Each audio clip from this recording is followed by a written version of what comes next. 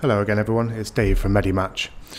Here at MediMatch we have installed many hundreds of customers with Medit products, and as such we've also dealt with a lot of technical support issues. And so in this video we're going to cover the 5 most common technical support questions or issues that we get here at MediMatch.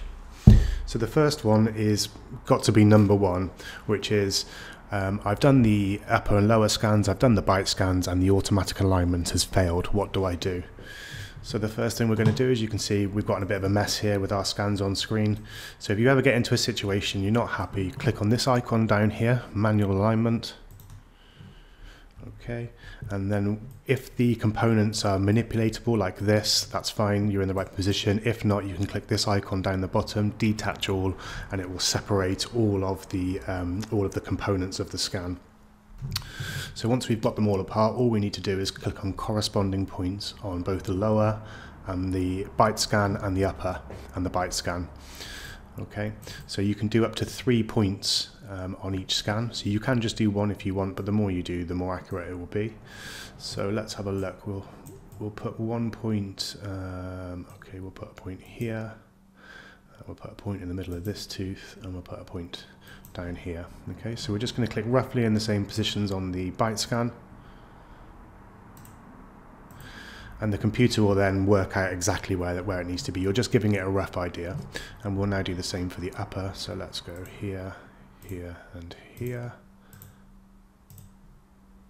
Given it a rough idea, and now it's put it into the right position.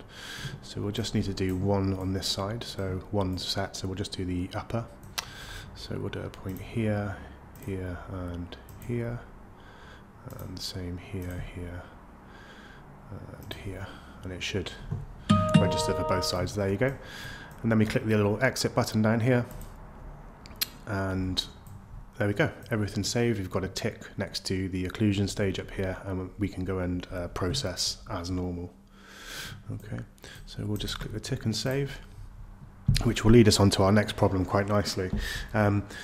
This one I do see every now and again, and most people I think work the problem out on by themselves, but occasionally you'll see a case that's processing and it's stuck at a certain stage in processing.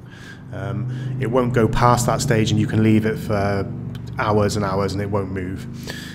There's 2 things you can do. You can either close down the software and restart it, and then see once it reprocesses. So you'll have to find the case. It'll say process required. You click on it, click process now, and it will try and process it again. If it hangs up again, what I would usually do is open up the case, wait for all the scan data to load up, and then go to a small area that is insignificant, so maybe a little bit of stray data that you don't need, and just make a change to the scan, just a slight change. So just chop a little bit away and then save the case again, and this will often sort of generate the process, a different processing process, and will often work that second time. Okay, so our next problem is, how do I know, or how do I update Mediclink and Windows? So it's really important to keep both up to date in order to get the best user experience. To check what version you're currently on, now I'm on the latest version here, but you can go to the settings cog down here. Sorry, it's just registering a previous scan. Okay, so to check which version you're on, you go to the settings cog down here and click about, and it will flash up the version that you're on. So this is 2.6.5 build 320, so that's the latest version. If I wanted to check for a new version, or if I knew there was a new version and I wanted to install it, all I would have to do is to close down Mediclink and restart the software. And then when you restart, it will automatically flash up if an update's available for you. Just click install and run through the procedure as usual. For Windows, I would go type updates and then check for updates. Okay, so I'm all up to date. I have got Windows 11 if I want to. You can use 11 or 10, it's entirely up to you, or Mac. So this is completely up to date. So if there were any, I would click update now, and it would update them, and then it may well ask you to perform a restart.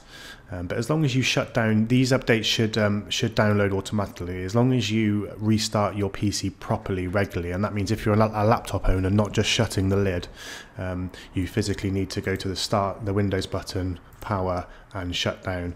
And then when you restart your computer, this will have all the updates applied to it automatically. So yeah, just make sure you restart regularly and you'll be fine.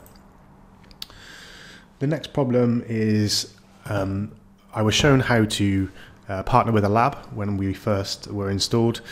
We've made some changes to our labs who we use, and we want to partner with them again. How do we do it?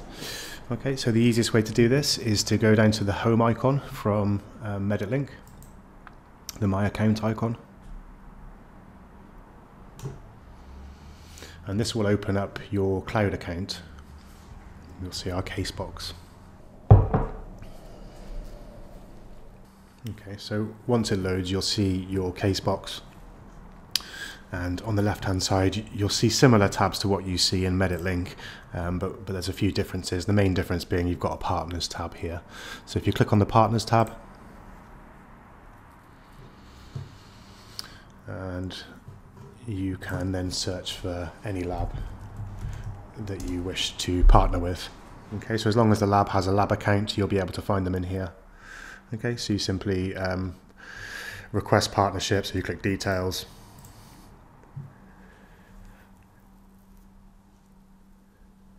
and then once it loads, down in the bottom right there will be a request partnership icon, and you just click the icon and it will send them a link. And here we go, request. Oh, I'm already partnered with them obviously, so it would say request partnership here. You just click request partnership and they'll be able to accept the invite, and then you'll be paired. And then when you hit the order button in Mediclink, they will be in the drop down list.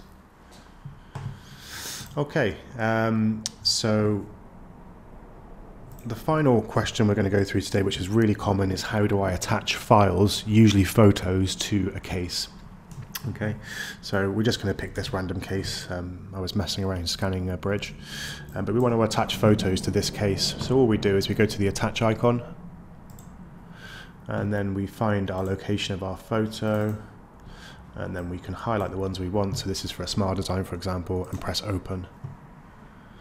And you'll see in the list of the file viewer list on the left hand side, you'll see them appear there in just a moment. So you could do this with radiographs or CT scan images. And there are our photos attached, and then we could run the smile design if we wanted to, or we can just keep it as a record to go with that case for posterity. Okay, so that's the 5 most common problems that we see here in Medit technical support at MediMatch. Please remember to go to medimatch.co.uk for all your scanning needs, and thank you for watching. See you again.